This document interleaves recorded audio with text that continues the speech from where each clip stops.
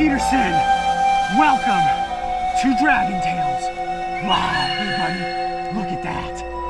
Yeah.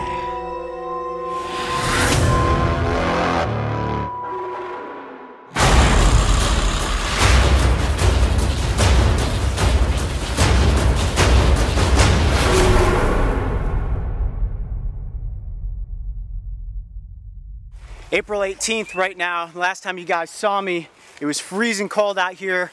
My ears were turning red and I was dreaming about the monsters that live under the water here at Thoreau Lake. And now as you can see, the birds are out singing, beautiful blue sky. It's warm and it's time to get our hands on some prehistoric looking turtles. All great stories begin within the pages of a book, and this tale is no different. As a child, my introduction to the snapping turtle came through an old weathered book titled Men of the Mississippi. It was the story of a tiny turtle who spent his life traveling the length of the Mississippi River, eventually growing into an enormous, ancient-looking creature. A creature that to any child's imagination was without question a dragon. That's totally me right there. As a little kid catching small snapping turtles, putting them in little cans and keeping them for a couple days. Totally brings back some crazy memories. And this is perfectly representative of the turtles that live out here in Thoreau Lake and a lot of the snapping turtles that I'm going to get you up close with on this first season of Dragon Tales. Min's epic voyage ignited a fire of curiosity in my mind, and I began researching tales of these enormous turtles. Hours were spent in the library reading old articles, examining aging photographs, absorbing the folklore, and daydreaming about one day having my own white whale encounter. There was no question, snapping turtles had me in the jaws of their legend. As a child, I caught many snapping turtles, but it wasn't until a few years ago when my education in video production gave me the chance to start putting my dragon tales in front of a camera. These videos are what led me to breaking trail.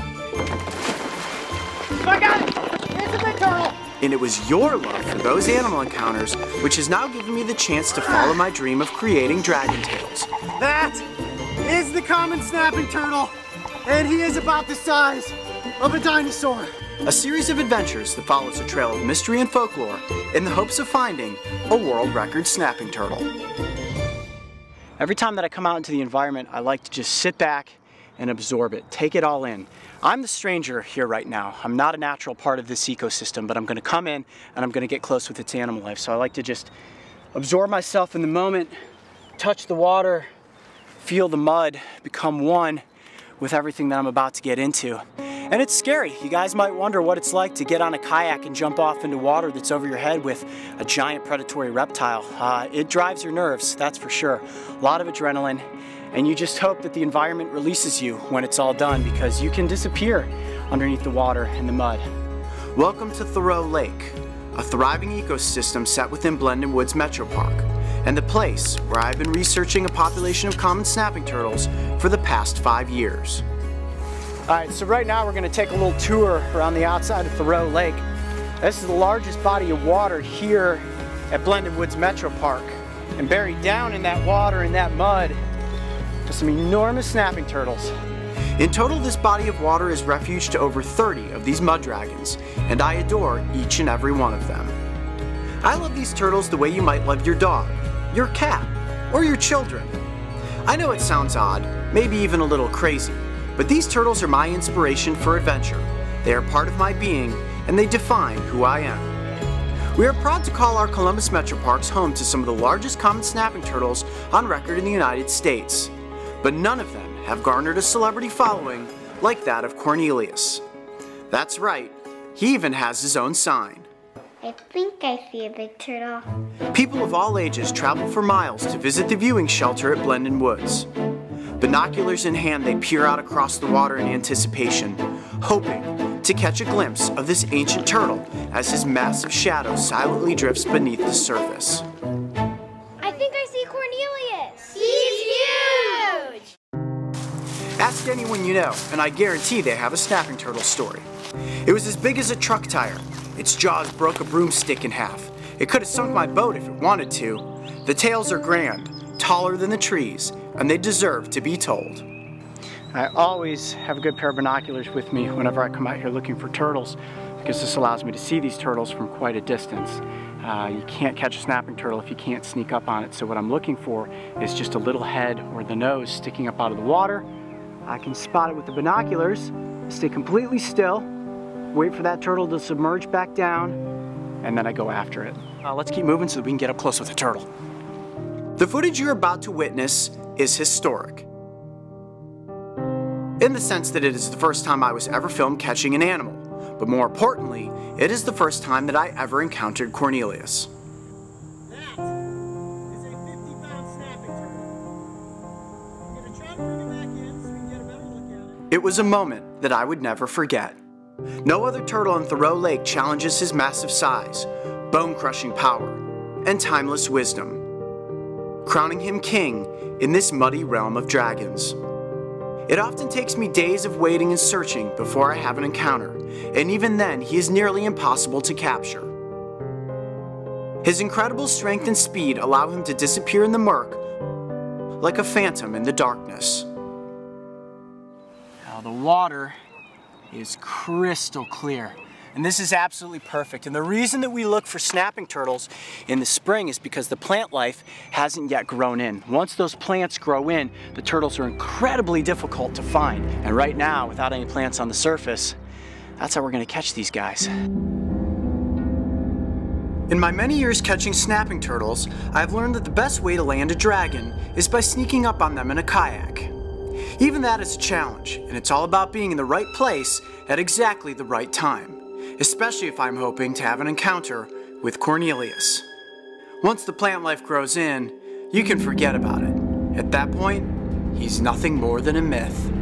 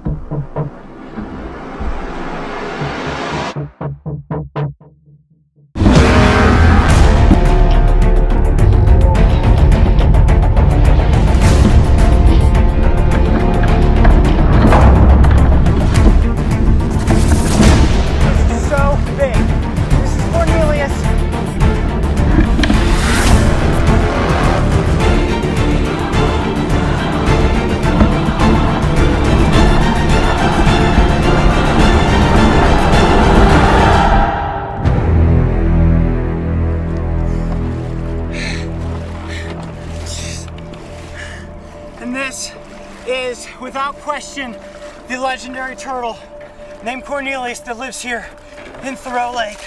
And he is an absolute dragon. Look at the size of that turtle. He is enormous. He is so big. He was sinking the boat. He pulled me out of the side of the boat. I lost the oar.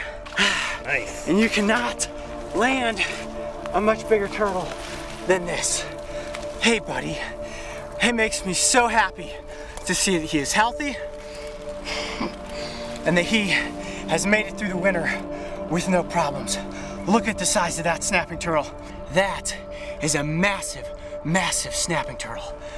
Okay, wow. And that is the turtle that is my personal folklore legend. I caught this turtle for the first time 5 years ago, and he nearly brought me down in the sink mud. And here we are today showing him for you on Dragon Tales. This is one of the largest common snapping turtles on record in the United States. Look at the size of his head. It's about the size of a softball. You get your hand stuck in the mouth of a snapping turtle like this, you're not gonna be getting your hand back. Look at those claws. Cornelius, can we see your claws? His hand is as big as my hand, and he's got claws about the size of an eagle. And he is angry because he has just woken up for the year to get ready to hunt and look to continue his reign as the king of Thoreau Lake. And you don't get much larger than that for a common snapping turtle. Look at that. Ooh, yeah.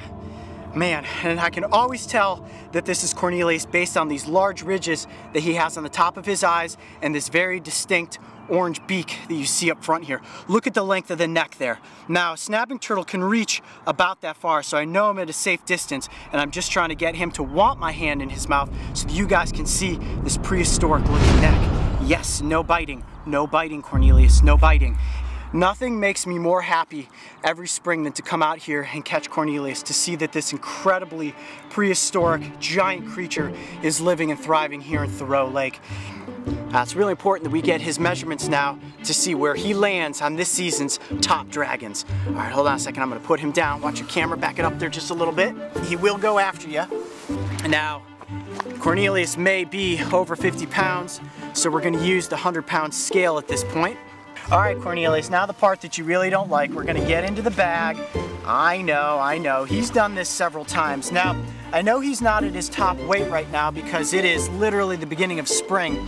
And as summer goes on and they eat more fish and more frogs, more snakes, more ducklings, more goslings, he will get bigger and bigger in weight. Right now, I'm guessing he's probably just under 50 pounds.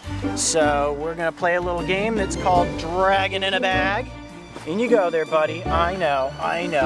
Walk it in. There we go. All right, here we go. I'm lifting up. All the way off the ground.